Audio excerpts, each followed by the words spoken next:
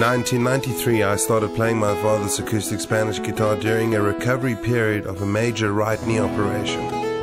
1994, I remember Nirvana, MTV Unplugged in New York City got me going on the acoustic.